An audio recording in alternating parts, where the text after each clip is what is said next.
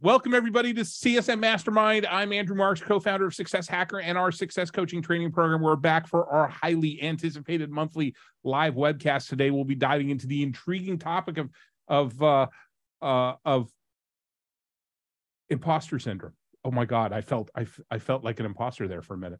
This learning opportunity is brought to you by none other than Success Coaching, the world leader in customer success professional development training with close to 27,000 students hailing from nearly 100 countries. Our skills development platform is truly making waves across the globe. Join us and let's conquer customer success together. Our programs offer a range of formats to suit your preferences, from flexible self-paced online learning to interactive virtual instructor-led boot camps. We still have seats available for some upcoming boot camps that you won't want to miss, including our popular CCSM Level 1 Certification Boot Camp, November 6th through 8th, and an EMEA-friendly time slot, December 4th through 6th, starting at 5 a.m. Pacific for that one. We have outcome-based selling certification bootcamp next week, October 24th through 25th, but hurry on that one because we have only 5 seats left. Both the outcome-based selling bootcamp and level 1 are led by my partner, Aaron Thompson. We also have a CCSM level 2 bootcamp scheduled for November 27th through 29th, and that's going to be led by me. And the only time this year we're running a CCSM level 3 boot camp, October 30th to November 1st, also led by myself. To help celebrate National Career Development Month, we're offering 30% off any of our upcoming 3-day CCSM boot camps, level 1, 2, or 3. We're also thrilled to collaborate with some exceptional partners who provide captivating content through our platform.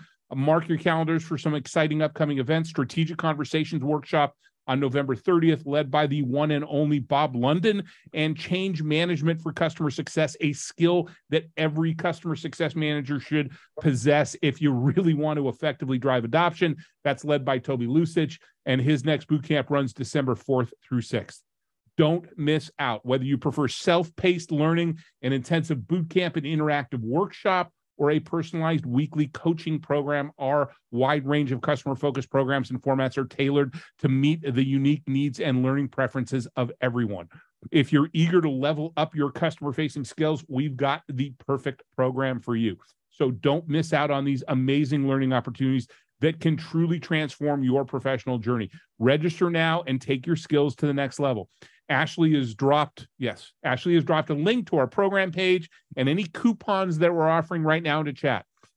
You can find out more about all of our online learning and instructor-led programs and workshops at successcoaching.co. This CSM Mastermind series is a live and unscripted discussion where we dig into a single topic relevant to customer success. No matter where you work, what your role is, or who your customers are, we've got you covered. We handpick practical and useful topics designed just for people in customer-facing roles.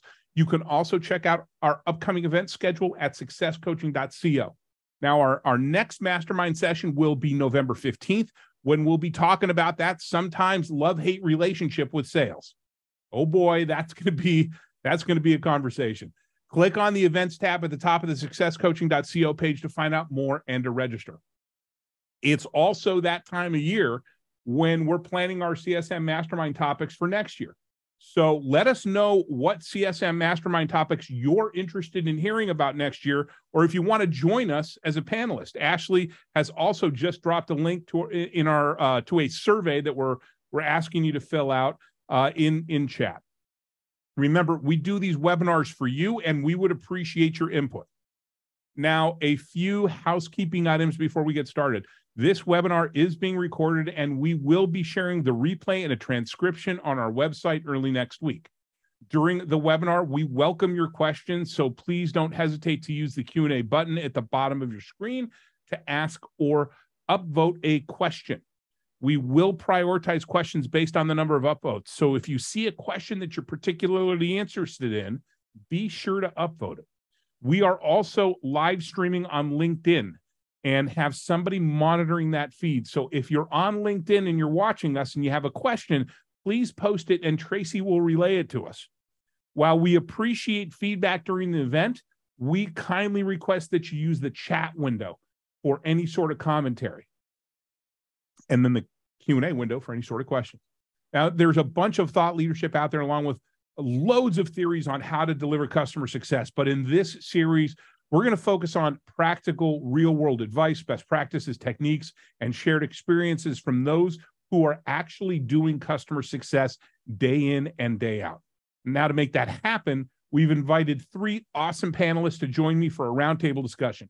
These are folks who are really damn good at what they do, and we're going to ask them to spill the beans on their experiences and their perspectives. So without further ado, I want our panelists to introduce themselves to y'all and share a little bit about who they are and what they do. And let's get started as usual in alphabetical order with Jenelle. Man, I've never been at the top of the alphabetical chain. Thank you for that, Andrew. Well, you're barely there. You're barely. I know you're the it. JA as opposed to the JO. I know it. Yeah. Well, I'm Jenelle Friday. I'm currently a success leader with a company called Forecastable. I'm also working with a company called Fusion. And my primary focus, to be quite frank, is helping aspiring and entry-level CSMs understand what are the soft skills needed within customer success, how can we ramp them quicker because we're building a stronger foundation, and just helping kind of practitioners understand the core around customer success so that as SaaS continues to build and grow and evolve, that customer success truly does stay the heart of what we're doing, because it's not a job title, it's a mindset. So I'm really thrilled to be here, and thanks for having me. Awesome. Thanks, Jenelle. And by the way, congratulations for getting that CS Leader of the Year award. Thank you. Well deserved. Thank you. Next up, Josh. Yeah. Hey, everyone. Josh Zamora. I'm in San Diego. I am a customer success leader, currently looking for my next role. So if you're out there and you're hiring and you need a director, senior director, VP level, let me know. Ping me afterwards. And actually, this is a perfect topic for me to join because as an interviewer, as a person looking for a new gig, it's really easy to fall into imposter syndrome. So I feel imposter syndrome being on this call, not having a job with a good title yet, but we'll make it through this today. So excited to be here. Thanks, Andrew. You'll do just fine. And you are definitely not an imposter. I've known you for a long time. We've known each other for a minute. Yeah. It's been great. Yeah, for sure. And so thanks, Josh. And last, but certainly not least, my friend Tiffany. Hi, everyone. I am Tiffany Timmermann. Never likely to win the alphabetical order lottery, whether you use first name or last name. I am the Director of Customer Success at Onboard. We are a tech amenities platform based in Salt Lake City. I've been out here for about 3.5 years now, after about a decade in the Atlanta tech scene, where I spent time at Unicorn Sales Off in Calendly, building out customer success organizations from the ground up. It did spur a niche interest in building and rebuilding customer experience functions. So whether it's true CS or implementation, support, professional services, education and enablement, customer ops, you name it. I've had my hand in that area of the business. Prior to that, I practiced family and personal injury law in Georgia. And throughout all that experience, from front lines to leadership, I've had to manage my own expectations about my worthiness and qualification to do what I do. So I'm very excited to be here today and share how managing imposter syndrome has played a role in my customer success journey, with some personal tips and tricks that I hope are helpful for those watching, as they have been for my own CSM's professional growth. Awesome. Thanks, Tiffany. Thanks for joining us. Yeah, you had a very interesting path into customer success, getting your JD and actually practicing law. So always interested in seeing those non-traditional paths into customer success. But then again, those non-traditional paths are becoming kind of more traditional, aren't they? Yeah.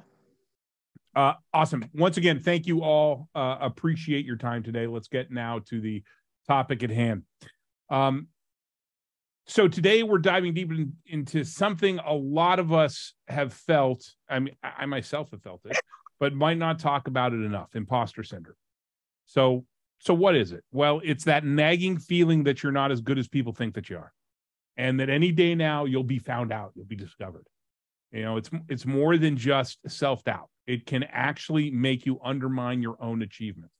This isn't just about you or me. It's something that can affect your whole team's vibe and performance in customer success, and therefore your customers as well. So we're going to get real about how it shows up, what it does to our work, and most importantly, how to kick it to the curb. So for those of you joining us live, Ashley's going to post a short survey that we'd like you to weigh in on.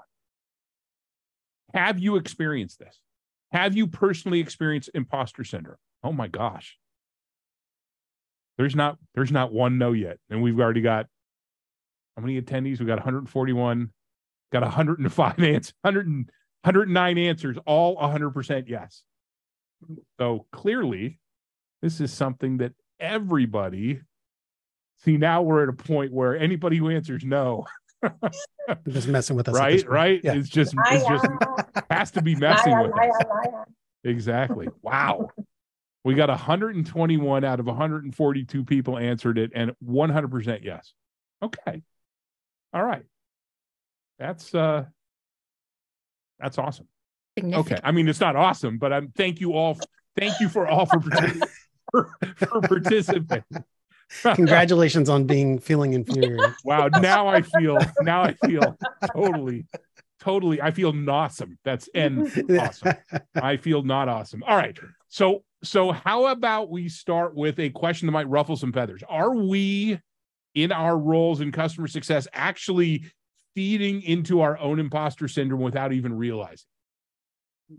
So I'll jump in on this one. I think the short answer is yes. I think so, and I think it's the nature of customer success, right? So customer success as a role, as an industry, it's all about influencing the success of others. And at the end of the day, if we're not helping others be successful, we often don't feel like we're being successful ourselves. But the catch-22 is that it's easy to minimize our importance and our impact and accomplishments as we're celebrating other people. So I like the analogy that I use all the time, which is like we're helping create other people's highlight reels while we're stuck watching our own blooper reels. It's like this awful experience of helping other people be great while in our own minds, we're kind of like, well, maybe that was their greatness. That was their opportunity. That was their work that they put into it. So it's really easy to shunt ourselves into the background. Don't we know that? Aren't you supposed to know that going into this? It's not about us. It's about the customer. Yeah. Well, I mean, we reinforce that so much that it becomes a self-fulfilling prophecy in terms of how we track our own successes. So even when it comes to the point of rewarding good performance, right? How many companies out there have a CS President's Club? How many companies out there have some sort of really great incentivization program for CS performance as a whole that's already built into the culture of the company without CS leaders coming in and being like, wait, we got to do something specific for CSMs? Yeah, I agree. It's a really unfortunate circumstance that I hope we can start to affect change in, because in reality, at the frontlines level, nobody at the business is better suited than a CSM to have that right to be confident. You know your customers best. You know your business and solutions best. You know what makes your service valuable to your customers, and your instincts definitely matter. And you also are intelligent people, right? So if you get poor feedback or something feeding into that, I think would hope to understand the difference between poor delivery and helpful feedback. I think there's also an element of the human condition that is sort of an underlining current tone to how we interact with one another. I think it's easy for us to glaze over business and say, oh, it's not personal, it's just business. But we live in the world of personal. That's what we're told to do, is get personal and care about our customers and care about our coworkers. And so in your own life, if you're not confident in who you are, I think our society continually tells us we need more. We need to educate ourselves more. We need to buy more. You're not adequate. You need more. It's a natural feeling to feel like, yeah, I don't have it all together. And who am I to be saying anything around telling other people, right, what they should be doing or what their advice should be? And the day that I was notified that I was the recipient of that award through the Customer Success Collective was the very same day I was having to address something I did wrong at my current employer. I literally sat in my chair and I'm like, I don't deserve this award. I'm not someone that should be celebrated. This is horrible. And it just really reminded me of how quick we are to downplay ourselves and to talk badly about ourselves and to think the worst of ourselves, because that's a really easy thing to do. So I think part of this is too, it's not just in customer success. It's part of the human condition that we all struggle with. Right. I think it's mistakes are okay, right? But they're for learning, and we have to foster these cultures of psychological safety. We shouldn't be reprimanding. We should give people feedback that can help them learn and grow and gain that confidence, especially for those early on in their career.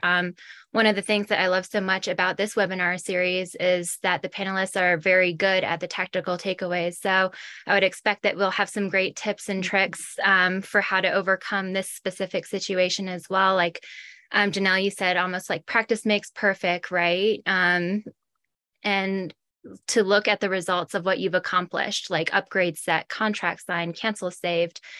All these things don't just magically happen. So give yourself the space in your day and in your evening to reflect on those things and feel proud about them. Take that moment. Yeah, you can't let, like Jenelle, with your that reprimand, right? Or I'm sorry, that discussion. It wasn't necessarily a reprimand. It was a discussion. Yeah. Maybe in your mind it was a reprimand. It was absolutely right. Yes. But that's you. You created that, right? Right. And now it's important though, as leaders should be looking at these, like you said, opportunities as learning moments, right? Teaching moments, right? It shouldn't be a reprimand. It should be a discussion. And if it's coming across that way from the leader, right, that's a problem with the leader. But we sometimes create our own perspective on things, or everybody has their own perspective, right? And the voice in my head, or the multiple voice in my head, the voice in my head is going to be very different than the voice in your head when we're hearing the same message. Yes. So it's super important that we're not, once again, creating this problem ourselves. Yeah, I like what Lindsay said in the chat. We're conditioned as CS individuals to empathize and so easily are influenced by feelings and used to taking ownership and responsibility for shortcomings of the organization from the standpoint of the customer. So we have to deal with the crappy experience that the customer is dealing with and then take that as a personal thing on our shoulders so that even when something good comes out of that, we're still owning the negative impact of that. And that's reinforced all the way up. Yeah, but we have to have we also, there's another big important piece of what we have, you know, in our toolbox, and that's that EQ, that we're self-aware and we can exhibit self-control, right? And that's part of controlling that urge to beat ourselves up. Yes. I will actually tell that voice, get out of my head, you're the imposter. I love that. There's also another comment in the chat that I find many companies don't even know what CS really is. And so I think there are a lot of CSMs out there who are not at an organization that truly embrace what CS is and what CS value is. And so you may be sitting in a role that makes you feel like an administrative assistant.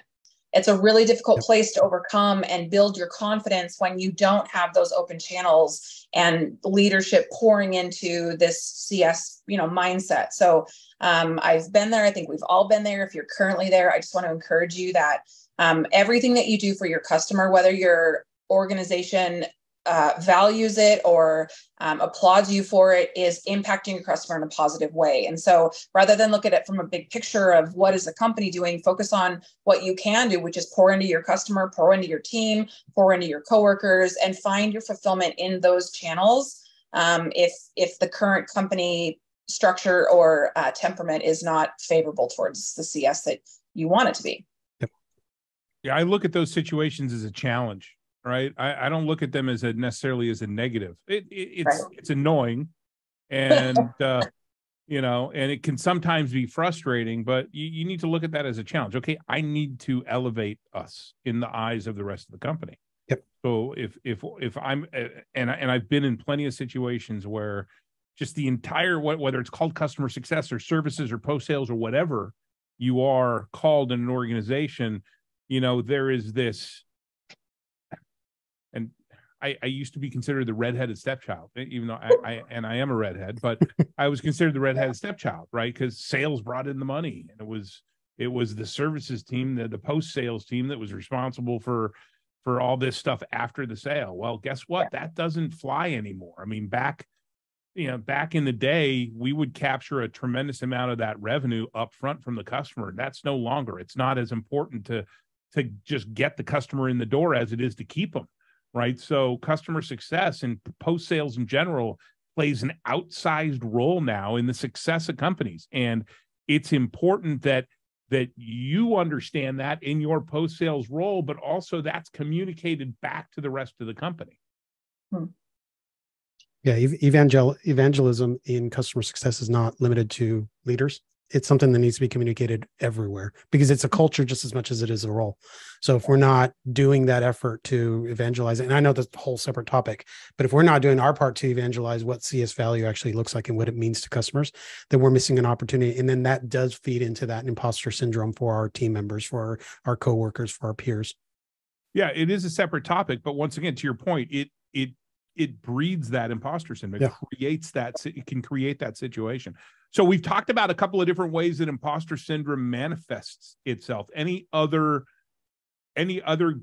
glaring ways that it can manifest itself? Do any of you have a story where maybe an experience where you felt that imposter syndrome that can maybe illustrates how that cropped up in your world? I can jump in right off the bat. So the last time I was unemployed for a good stretch of time, I had been let go from a company as a director of customer success. And anyone knows that making forward momentum in your career it's like one of those things that you want to have continually happening and always something that you're striving for in the process. And being let go was a really just big ego blow. It hit me because my identity had been tied up in this role that I had taken and the type of work that I was doing.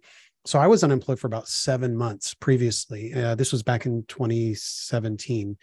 And I ended up taking a job as an individual contributor, even though I had been a director before. Worked out that the salary was great. It was wonderful. But the role that I took was at a really very technical company. We were selling cloud computing and database structure for IT departments. Very, very technical, a lot of jargon, a lot of understanding of database structure that I had no clue about. So I'm walking in from being a leader to being an IC to now not knowing what the technology actually does, how people talk about it, what sorts of feelings you're supposed to have around it, how to communicate with the customers around all that process. It took me a good 6 months to a year to really get to a point where I felt comfortable enough to talk about the business that we were selling, to talk about the business problems that we were trying to solve.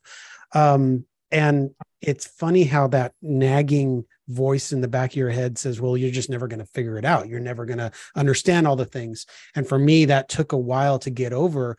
But the happy end of that story is that I ended up being on President's Club. I ended up building out the customer success ops role, working with our enablement team to do some of the stuff, Tiffany, that you were mentioning, right? Enabling CSMs to come in and do a good job in their work because of the lack of knowledge that I had. It made me that much more wanting to help others be successful. So I think one of the things that I took out of that experience, and we'll talk about it when we talk about solutions or tips, is having imposter syndrome isn't a terminal illness. It's not something that you don't come back from. It's something that you do come back from very, very strongly.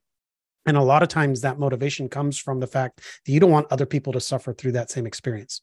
So as a leader now, my focus is on how do I help minimize that experience for my team members, whether it's through knowledge share, whether it's through creating opportunities for growth. That is the ultimate goal for me as a leader, is like, I want to help other people not have to deal with that experience. They're going to do it anyways, but still, if I can minimize those opportunities for them, that's even better.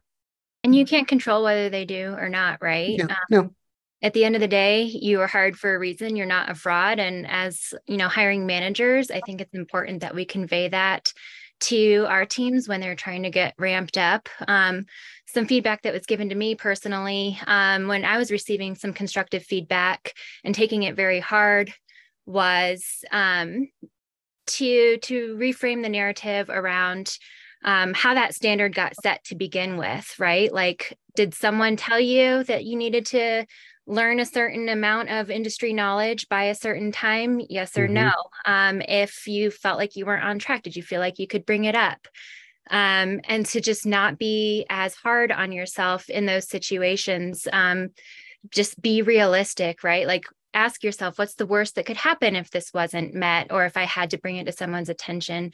Weigh that against the benefit of not burning out, trying to be perfect, which I can honestly say I've probably come pretty close to several times. And having this very candid conversation has forced me, when I start to feel like that again, to reevaluate how I got there to begin with. Jenelle, you got anything to add? I mean, there's a question in the poll that says how much of imposter syndrome is tied to depression, anxiety. Massive. I have suffered from anxiety most of my adult life. At one point went through severe trauma in 2020. It was debilitating. And I had to really dig deep to figure out, who am I? What is the value that I bring to my husband, to my family, to my friends, to work? And then that was kind of my baseline, right? So to think that if I make a mistake, I'm a failure, like this recent example I shared, my husband had to come alongside and help encourage me, because it really got me down. And it took someone that knew me well enough to say, hey, remember that baseline that we set about who you are and your value and right, all these things. So I think most of us struggle with some form of depression, anxiety, and yes, imposter syndrome.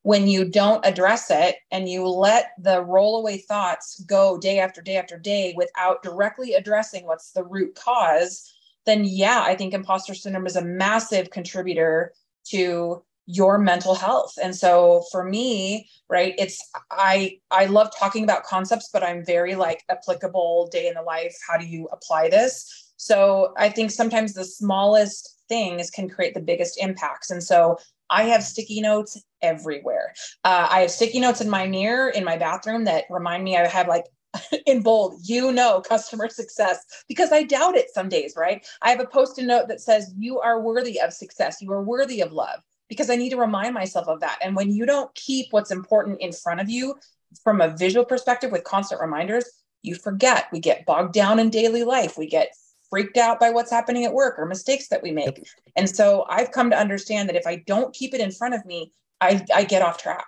And so that's one way that I've figured out for myself that works to really help me. And I love that you went into the mental health component of this, because I think there's so much that we try to do solo of like, I'm on an island. I can't figure that. I mean, we saw the poll results earlier, right? 100% of the people have gone through this experience. It's so isolating. It's so damn hard to try and quote unquote pull yourself up by your bootstraps and try to figure out what's wrong with you at some level, right? Because it does feel like something's wrong with you. And there's two things that I'm taking away from what you're saying, Jenelle, right? Number one is you have to remind yourself. Number one, you have to remind yourself that you do have the capacity for excellence, for success, for all these things. But number two, and this is something that a lot of times we forget, is that it's okay to accept viewpoints from outside of us that will reinforce the things that we forgot in our own depression, in our own anxiety, in our own imposter syndrome. We get stuck in that pit of wallowing a little bit, and we don't let others from the outside actually help us out. So that's great. Thank you. I think there's some good strategies, and let's talk more about strategies and on how to overcome this. I'll let you know a little secret. I have imposter syndrome regularly when I get up and I teach, and I developed this content. I lived this stuff, right? And sometimes I'll get up in front of a group in person or virtually, and I'll be like, okay, why do they want to listen to me? Even though I'm the one that actually authored the content, right? It happens to everybody. It happens to everybody, from people that are just starting out to seasoned veterans like we are, right? That's the one thing to remember. Now, I do something similar, Jenelle. Before I get up and I do like a workshop, I go out and stand in front of the mirror and I say that. I have kind of this, I recite to myself, okay, mantra, kind of the mantra thing. Yes. Yeah. I do mantras. Hey, you know this, you understand this, you got this dialed in. The other thing that I have found really helpful is I make space for myself every single day. Yes. I walk away and I say that at the end of every coaching call that I do, on my Thursday coaching calls that we do for USF, at the end of every call, at the end of every boot camp day, I got to make space for yourself. Go out, take a walk, go have lunch with a friend, go listen to music, do yoga, whatever it is, right? You need to make that space. The more space you make for yourself in your day, the easier it is going to be for you to be more self-aware, exhibit more self-control, be able to handle these thoughts. What works for each of you when it comes to kind of dealing with those feelings? I'll throw in just an actual like physical reset before big events. I will actually do a handful of burpees, not too many because we still don't love them. I actually did probably 10 about an hour ago. I was going to ask if you did them before you got on webinar. Okay. But I think, at the end of the day too, it's just like making sure that I give myself adequate time to prepare, burpees being a part of that if there's, space or the appropriate forum. But practice makes perfect enough. I have to tell myself that I don't have to anticipate every hole that could be poked, which the legal, background in me definitely overthinks. But, and I tell this to my teams too, get hands-on, internalize your talk tracks, become comfortable with the words coming out of your mouth, and then kill the question mark. Go from can I do this to I can do this, and just own it and go in. So wait, you mentioned, I'm sorry, Josh, before you go, before you go, Tiffany, you mentioned handling the question marks before you go in. So preparation, being prepared is really helpful when it comes to dealing with imposter syndrome. Yeah. And it's tricky, right? Because in our worlds, we can plan what we hope will be the perfect day, but we know it will almost never go that way. So I suggest building in time to your calendar to handle those more reactive activities, or build in time as much as possible to make sure that the things that will really move the needle of the business or your career have the time that they deserve to go well. Prep. Mm-hmm. Make sure you're prepping. It's not just work stuff either. This applies to the personal relationships and to day-to-day challenges too. Tiffany, you said something kind of interesting during our prep call, and you referenced Ted Lasso. That was Jenelle. Oh, that was Jenelle. That was Jenelle. All right. Well, Jenelle, I'm stealing your thunder then and reattributing it. Sorry. Yeah. You want to share that? Because I love that scene and I love what you were talking about there.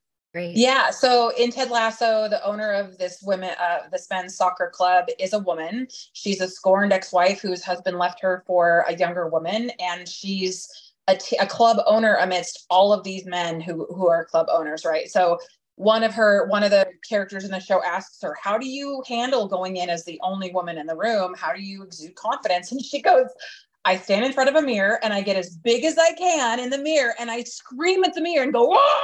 To myself. And it just makes me feel like, yeah, I got this, I own this. And I just love that, because specifically we could talk about women and how to overcome this as women in business, because there's still some traction there that we need to have. But it's a very raw perspective of, it doesn't matter what it is. It doesn't matter what it takes. What is it that feeds your soul?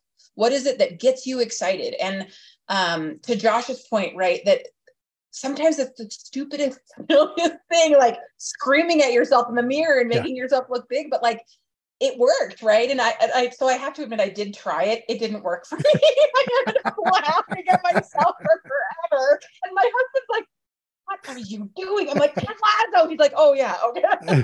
But yeah. Yeah, I like that. That's great. Roy dropped something in chat. And by the way, I want to get some questions here, but Roy dropped something in chat. One thing that helps me, I've come to the point where I don't have to know all the answers. That actually empowers me as a CS professional. Yeah, Roy, that's a great call out. It's something that I learned back in the day, even before customer success. It's okay for me to say, hey, you know what? I need to look into that more. Hey, you don't have to know all the questions. Now, I came up with a creative way to approach it, as opposed to saying I don't know, which can sometimes lead to some doubt on the side of on the customer side. I spin it a little bit and say, you know what? I've got an idea, but I want to go check with somebody to validate what my idea is. I could have no idea whatsoever, but as far as the customer knows, I've got an idea, right? Mm-hmm. That gives me that extra time, that space to be able to go and validate what I'm thinking, or actually just get an answer from somebody without admitting that I have no clue. I want to go back on something real quick Jenelle said, and one of the questions that came up from Olga. I think that it's not just women for sure. Like the dynamics of being a woman in tech are like, I can't even imagine the challenges, but I can relate from a certain point, right? So I'm a first generation American. I was born here. My parents were immigrants from Mexico, and that imposter syndrome hits on a few different levels. It's not just, do you know your stuff? It's, do you belong in the space? Do you feel like you belong in the space? I'm not an average white guy, right? Like, and I hate to use that terminology as dismissively as maybe it sounds. I'm not just the old white guys club. That's just not who I am. That's not been what part of my experience has been. So getting into positions of leadership, getting into positions of authority and accountability has made me much more, feel a lot more insecure about whether or not I have a place there. And I think that anyone who's having to deal with that sense of, do I belong here? Do I even have a voice that is worth sharing? Do I even have ideas that are worth sharing? All these tips are wonderful, and they're going to help us do that sort of stuff. But at a certain point, you have to make up your mind that you are going to do this regardless of that feeling. The feelings are going to pass, but the activities that you do are the things that actually matter in the process.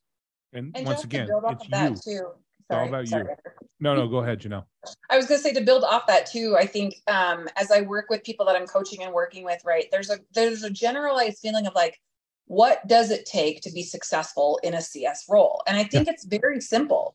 If you are an individual who cares about your fellow man and you're willing to work hard to help an individual get to where they want to go, then you belong in CS. And all of the nuances from one company to another, or the structure or the processes, can change along the way. But to your core, if that's who you are and you like to learn about people, and an example is walking into Costco, right? Going to get the Atari.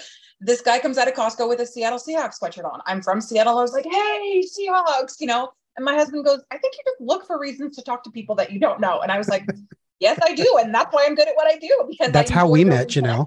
Yeah. Right. Yeah. Exactly.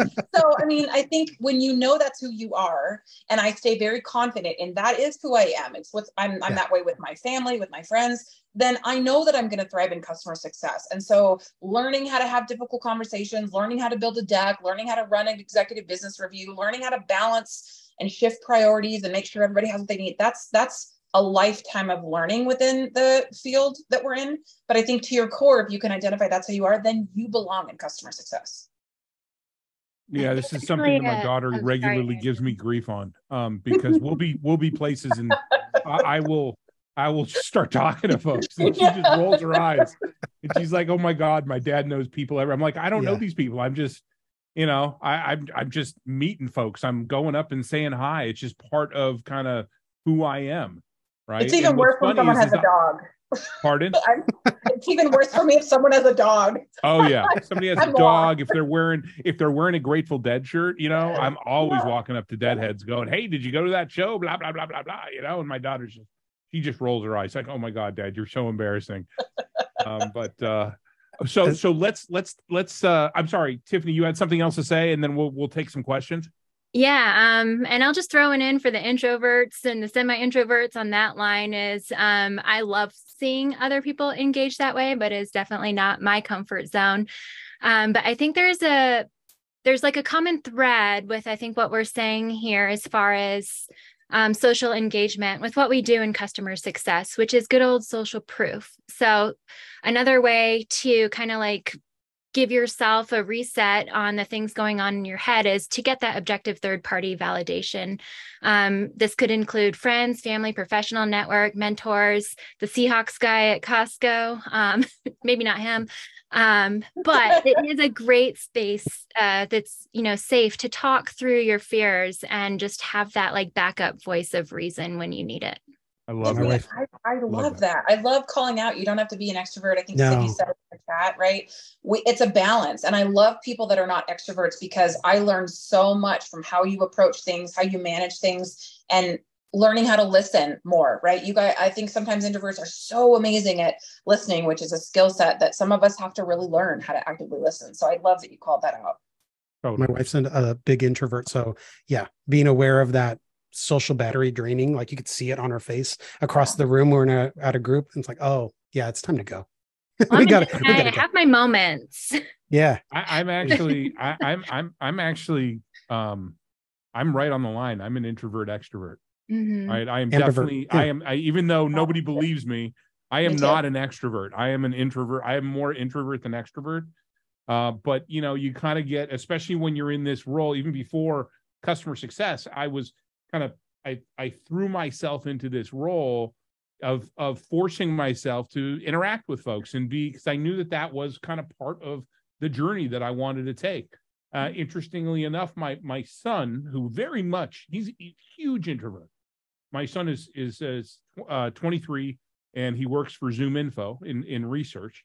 But when he was much younger, super introvert, hated going out. He's a gamer. So he's an extrovert virtually, but he's an introvert, personally. And he got a job. He went and took a job at Starbucks down the street. So, to work during high school and during his first couple of years of college. And I questioned him on that. I'm like, I'm really surprised you took the job at Starbucks. And he said, well, I knew that I had to deal with people in life. So I pushed myself. Right. I pushed myself and that meant getting into a role that I wasn't comfortable doing. And he ended up staying at Starbucks before he moved up to Vancouver. He ended up staying at Starbucks for like 2.5 years and was one of their top baristas, and then this is my introverted kid. That was really mind blowing. So, hey, let's take some questions. As a reminder, we're going to go another half an hour here. We go till 15 past the hour. If you can't stick around and you have to leave at the top of the hour, we will be posting this recording and transcription on the website. But if you can stick around, we will answer as many questions as we can between now and 12:15 Pacific. So first question, kind of playing off of, and Josh touched on it a bit before, but Ola asks, I would love to hear from Tiffany and Jenelle how they have managed imposter syndrome as women in tech. Tiffany, you want to go first? Sure. It's an ongoing thing that I, have had to be mindful of. I think more so than gender oriented, though, I think it just really comes down to Tiffany oriented. So I do the things that I mentioned earlier in the webinar, practicing, giving myself a bit of a reset, and then, just being comfortable and taking command of the knowledge that I have, knowing that I am more knowledgeable and experienced at what I do and how it impacts the business than probably most everybody else at the business. And to just make sure that, as a leader, I'm bringing the data that backs up those sentiments as well, and that I know them inside and out. Yeah. And I would say, I definitely have struggled with finding my voice as a woman in business. I think a lot of times I'm someone who deals very directly. I speak directly. I don't do a lot of small talk or beat around the bush. I like action. I like forward thinking, application. And so I've been labeled as aggressive, hostile. There's been all these words used when I'm like, it was just a direct conversation. Direct conversations are not good or bad. They're just direct. And it's how I come across. And so I think as a woman, I tend to say, this is just me in business. And if I was a guy, nobody would be saying anything. But because I'm a female, I'm labeled this way, and it's frustrating. But I've also come to the perspective of, I also have not always been mindful of how I come across and really thinking about my audience before I deliver what I want to say, and reformulating and being flexible in how I'm delivering and how I'm engaging and how I'm interacting. And so I think it's both, right? We have to be cognizant that, yes, I'm a leader and yes, I have a voice, but at the same time, you can lead a horse to water, but you can't make him drink. And if you're dragging that horse to the drop, chances are he's not going to drink. So it is in the approach and the delivery that we, I think, need to be more mindful of. And is it fair? No, it's just the way it is. Wow, Jenelle, I feel you're being really aggressive right now. Andrew. Dang it. No, but seriously though, I think that's I love that. Love what both of you said, but I think everybody, doesn't matter what gender you are, you need to be aware of who you're talking to, and you need to adjust, the way you're talking. It's not just what you say, it's how you say it. Yeah. And I think it comes with the comfort with nuance. Jenelle, you kind of hit on it a little bit, right? It's not just a one-sided thing that because I'm a woman, because I'm this, because I'm that, then all of a sudden that, it's the world against me. There's nuance to life, and we have to get comfortable with nuance and get comfortable with the gray areas and be comfortable with being able to put ourselves out when it's not fair, when it's not ideal, when it's not perfect. So I love how you both responded on this. Thank you guys very much for that too. It's funny, in preparation for this, or not preparation necessarily, but leading up to this discussion, I actually, the Instagram algorithm god served me a very timely meme, and I'm just going to read it because I think it's important to acknowledge that it is a gender agnostic statement. But it's just a quote: an app where you can transfer your imposter syndrome to people who shouldn't be in positions of power. And it just really made me giggle because I, reflected back on certain moments in my career, and I was like, yeah, that would have been really cool to just like push a button. I think I've shared that like 5 times. Yes. I'd pay for that app. I would pay for that app. So many times I could use that. It's solid $4.99. Uh-huh. Love that. At least. That's a freaking bargain. $499. That's a bargain. No, $4.99. Okay, that's even better. $499 would be a bargain too. Awesome, Olga. Thank you for the question. Our next question comes from Sarah. Sarah asks, I've been doing a very similar role to customer success without the title for the past 4 to 5 years. I just passed the CCSM level 1 exam. Awesome. Good for you. And I'm applying for CSM jobs. However, I feel like I'm not a real CSM because I don't currently have the title. So why would they hire me? Being rejected by companies or not hearing back feels like reinforcement. What recommendations do you have for new CSMs to gain confidence and highlight experience? Andrew, yes. I'm all over this one because this is what I do, right? So I think we need to acknowledge a shift in the market when it comes to recruiters. We used to build a resume that describes what we did. That's no longer. A resume now is focused on what did you achieve and what are your accomplishments. And so there's scientific backed industry knowledge of what should a resume look like, because traditionally, right, a recruiter would read through. Now, because there are 800 to 1,000 applicants within the first 48 hours, they're taking your resume and they're laying it on top of a computer program and the job description, and they're looking for matches. And if you don't match 80% or higher, you probably won't even get a response. And so we have to reshift how we look at how do you present yourself. It's not about describing what you did. It's about describing what did you accomplish that would make them want to pay attention to you. And so if you have a job that you don't have a CS title, but in your accomplishments, you're describing actions that fit under the umbrella of customer success, that's how I would recommend you approach your resume. And you may find that it will get you further down the road. 100% agree. And remember, we used to do recruiting, and it was something, we used recruiting and consulting to fund the development of our training program. And that was coaching I gave to applicants, 6 years ago. You need to forget, we don't need you to write War and Peace on your job role. You need to stick with, here are some bullets. This is what I did and what it meant. I think about it, Sarah, you just passed CCSM level 1. Remember, in the success plan, we talk about quantifiable outcomes, right? The importance of quantifiable outcomes for your customers. So you need to think about it in that sense. I did this and it resulted in this, and list those quantifiable outcomes as detailed as possible. I implemented this program and it resulted in this amount of retention, right? Things like that. So Jenelle nailed it, right? She nailed it. The other thing is also, I think, and Jenelle, you can correct me if I'm wrong, but I think there's something to be said about how you position yourself in your cover letter as well. Even if you don't have even though you don't have a customer success title, you need to explain, I was doing all this customer success stuff.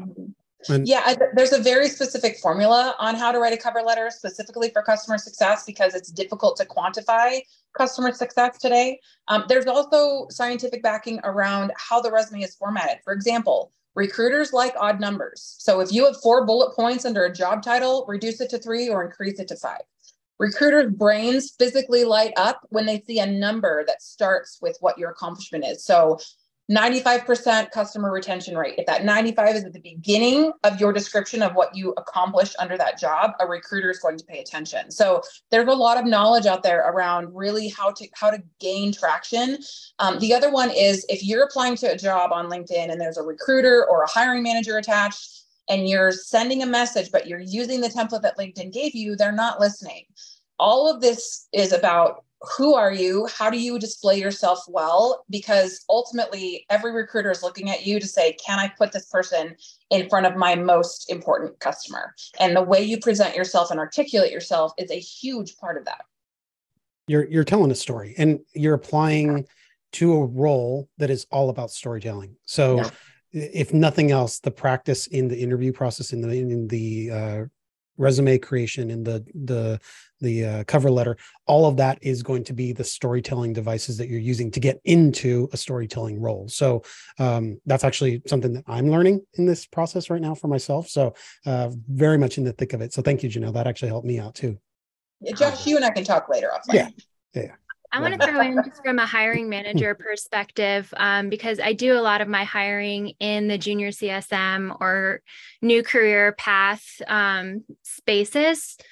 There is something to be said to be explicit about your transferable skills within those CSM competencies. So don't hesitate from using buzzwords like empathy, show you're an effective communicator, a collaborative problem solver, showcase your technical aptitude, what motivates you, your agility, really understand the company stage of where you're applying to and how those competencies can help further that company getting to the next level. So startup, agile, very much so.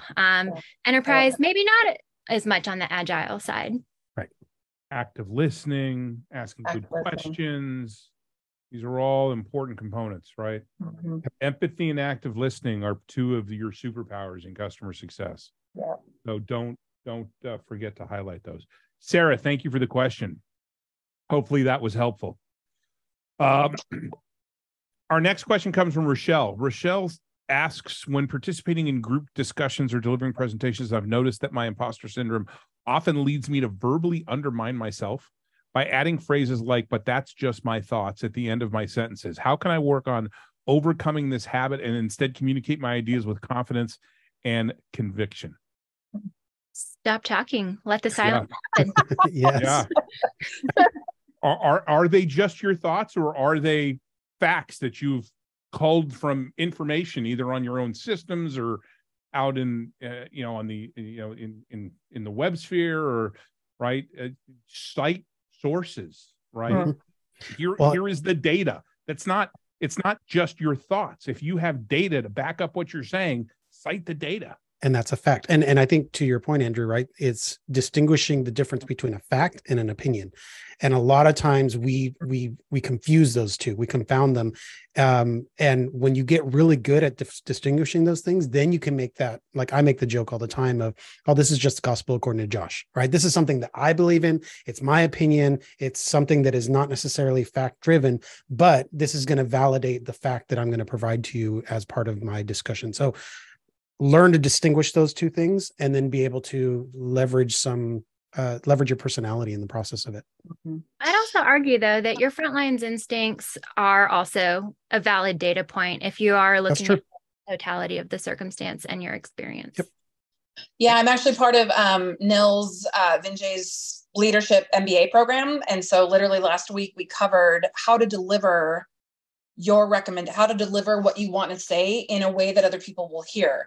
And so his term is, I recommend, because you're coming from a place of authority and knowledge, but you're not forcing other people to accept it as fact.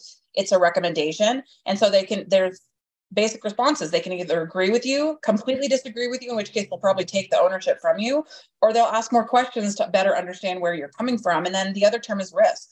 So instead of presenting have you ever heard of, don't bring me a problem, bring me a solution, right? You're identifying risks. So you're saying, here's my recommendation because these are the outlier risks that I think we should consider. And it's a completely different delivery process and how people receive that to then interact with you and see you in a light of you are coming from a place of authority. And as a manager, that's one of the best things I can hear is someone who assesses the risk, understands the situation, and can actually come up with a plan of attack. It's the best thing that you can get out of your team members. And also, doesn't hurt to come up with a couple of different plans, right? We could do this or we could do this. Yep. Yeah. Right. And in this plan, you got these benefits, but you got these risks. This other plan, you got these benefits, you got these risks. Put the onus on the customer to make the decision, right? Here, my recommendation is X, but here's an alternative. Yes. Right. You're giving them options. The other thing, Rochelle, that I would recommend is Janelle's Post-it note strategy, right? Just write on a Post-it note. It's not just my thoughts, right? Or or I recommend, right? Just to remind yourself, there's nothing wrong with that. I'll also go back to earlier in the conversation where we kind of talked about just being realistic. You could have the best recommendation, but there may be other things going on at your customer's business or your business that you're not aware of, where it just might not make sense at this time. And just, give yourself the grace to not take rejection personally, but if it's something that you feel strongly or passionately about, keep tracking the development and progress and bring an update and maybe reiterate or amend your recommendation. And that's a great point, Tiffany. It's something that I've talked about before, is this notion of watermelon accounts. There are things happening. Your account may be seen green, but it's red on the inside and you have no clue what's going on. And that is not a reflection on you, right? That just is, there are watermelon accounts in everybody's book of business, right? That is not necessarily a reflection on you. Now, if your book of business is entirely watermelon accounts, well, maybe it is. Maybe it's a reflection on you. Okay. But there are outliers everywhere, and don't beat yourself up when one of those watermelons explodes and your customer walks away. You need to just learn from it and move on. Rochelle, thank you for the question. Our next, and reminder, we'll keep going here for another 15 minutes. Our next question comes from Elizabeth. Elizabeth asks, it's no secret that there have been massive layoffs in tech. How do you manage feeling like an imposter because you feel like you should have been laid off? Oof. Should have or shouldn't have? I think she said should have. Should have. Yeah. It's like survivor's remorse or survivor's guilt. Well, one thing I want people to remember is these a lot of these massive layoffs in tech were the result of tech companies way overhiring. Yeah. And you also need to look at who's laying off, right? Real estate, blockchain, a bunch of these technologies that really kind of oversold themselves. And then there was even like the Google and the Facebooks or Meta, as they're called now, who hired a bunch of people to get them off the market, right? So, there's been a correction. I remember back in the day, 15, 20 years ago, culling 10%, 15% of the workforce on a yearly basis was a standard thing, right? I've felt this on both sides of the equation, Elizabeth. So I think the survivor's guilt or survivor's remorse that comes from, oh, well, yeah, they got fired. They're much better than I am. Why would I still be around here, right? And I think that's such a, there's a sense of humility that comes with that, right? Like, I recognize that I am privileged to be in a role. I've got a great job. I'm happy that I'm here. Like, that sort of stuff is great.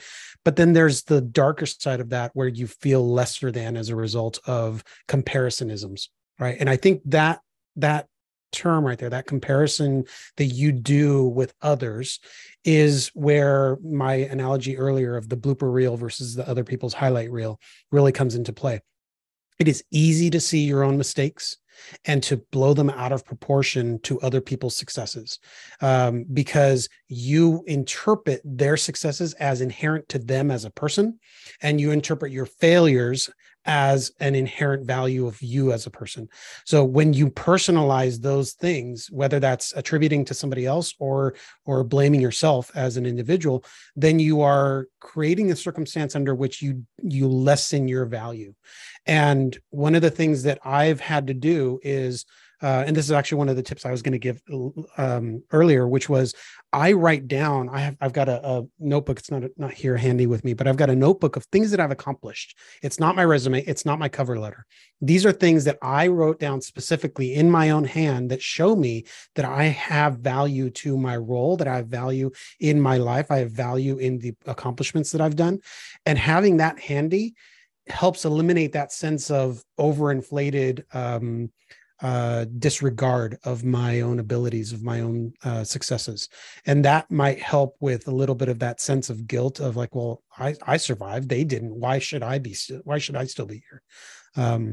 That can help out a little bit. I love that, Josh. Sorry, Tiffany, go ahead. Oh no, Jenelle, all you. I was just going to say, my husband has picked up a mantra, and he'll probably get mad at me for saying this, but one of his mantras is, I no longer carry the things that do not serve me.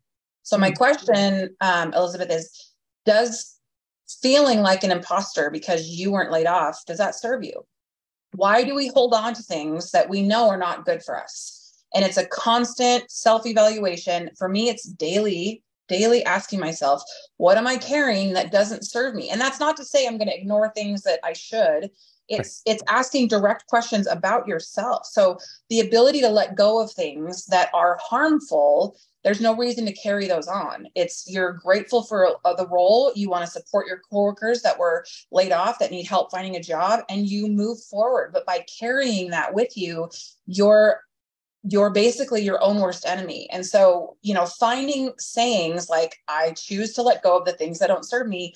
My husband has radically transformed the way he views himself because he's proactively asking himself that every day and applying it. And so I would just encourage you to find something, a saying, find your own mantra, put it on a sticky note, put it on your vision. I have a massive vision board above my monitors, put it up there so that you constantly, when you're in that moment, you're looking, going, that's right. I'm letting go of things that don't serve me, and just say it over and over. And your brain is habitual, just like your body is habitual. 43 days creates a new habit. So if you say it out loud for 43 days, chances are you're probably going to believe it after a while. So just a tip. 43 days. I read a study that was closer to 65 days. So this is part of my coaching program. And I have an article. It says it's published, I don't know, about a month ago, Andrew, and it says it's traditionally 43 days if you're verbally saying something out loud for the brain. Will you drop that in? Sure. Email that to me. Sure. Yes, happy to. I did a bunch of research on that actually at some point, so I would be very interested in hearing that or in about that. Tiffany, what did you want to add? Yeah, I just want to quickly tack on with this question. Again, being realistic and just telling that voice in your head. There are so many nuances that go into decisions like this that may or may not have anything to do with you or the person that unfortunately did experience the layoff. And, again, control what you can control, right? Like there's nothing you can do about it now. So make the most of the opportunity that you have to really shine and step up for the business if that is what you want to do, which I think a lot of us here are just naturally inclined to do. And then on the more tactical side, I know we're talking about, collecting our own sediments and accomplishments, but I do want to bring back the social proof too. Also grab screenshots of positive feedback, start building a repository from coworkers, from customers, bosses, whoever it may be, that you can just take with you on your career journey and go back and reflect on what those moments were and how good it made you feel at that time. And then try to just experience some of that feeling good again. I want to add one more thing on this, and that's fantastic, Tiffany, because I think Paul set it up a little bit earlier on the chat, right? We look at like very catered versions of ourselves on LinkedIn or on Instagram or on other social media. So it's really easy to see this very curated view of Josh Zamora on Instagram or on LinkedIn. Actually, not so much on Instagram. But the experience of projecting our failures on other people's successes is really, really critical. One of the things that I also like to do, and I joke about this with my kids, it's the 10-10-10 rule, right? Is this something that's going to impact me in 10 minutes, 10 days, or 10 weeks?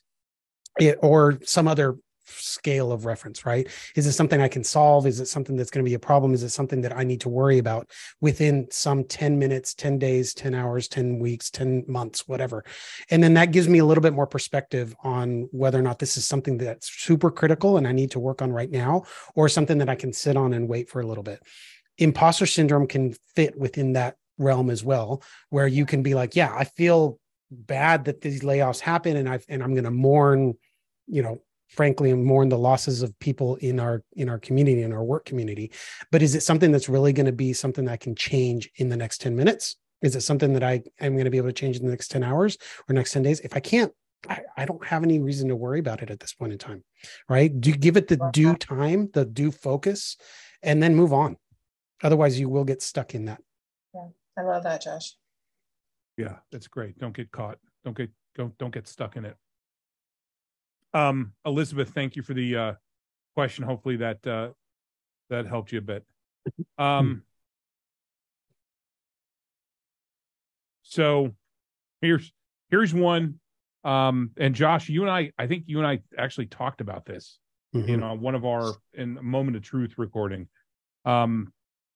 I have recently taken on a more senior CSM role, which puts me in a position of managing or otherwise leading my peers, whom I still consider friends. Do you have any suggestions on how to manage imposter syndrome in situations like this? Yeah. I mean, this is a tough one, right? Because, and this goes back to what I said earlier, all of life is nuance. All of life that we deal with is a gray area. So we have to figure out what are the areas that we're going to allow ourselves to be acting in a certain role based off of the circumstances that we're in. I don't think there's a silver bullet answer to this. I think this is what I've taken from my experiences. At the end of the day, in work, we are accountable to each other, and we're accountable to our business. We're accountable to our customers. That accountability is the framework under which our behaviors are going to take shape. So I can still be friends with people and at the same time still hold them accountable for things that they're responsible for, especially as the role has changed. And that's probably the hardest thing to do is creating that balance between we're friends, but we're also going to be held accountable to this stuff. And that's where communication really comes into play, right? If you're not communicating why you're changing your approach on certain things, then all of a sudden you're going to create hurt feelings. You're going to create bad situations. You're going to create circumstances under which that miscommunication and misunderstandings can arise. So set the right accountability structure and communicate about it early, often, frequently, because you will help alleviate some of that angst in the moment. Tiffany, Jenelle, anything to add? We covered leadership in this class that I'm in with Nils, and he gave a really amazing description of what is a leader.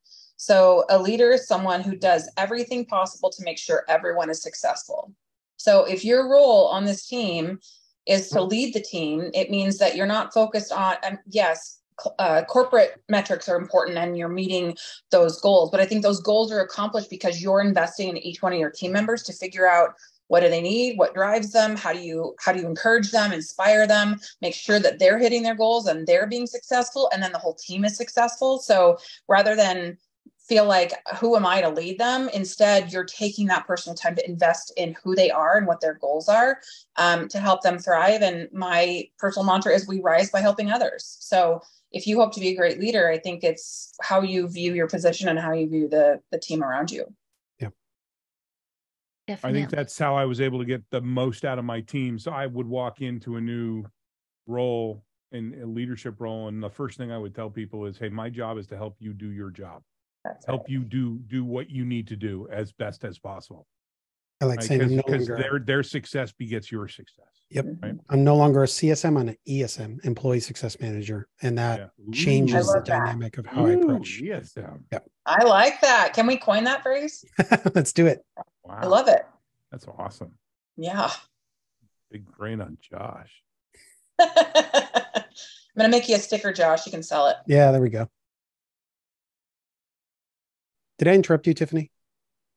No, I was agreeing with both of you. But I will kind of maybe put a bow on the discussion and just say, just like anything within customer success, it's all about managing expectations. I have been in a position where I've put a CSM growing her career in a position to be a manager over her peers. And it was just really important that we like set the expectations out of the gate. This dynamic is going to change. Here's what that means. And you have XYZ outlets if this makes you uncomfortable.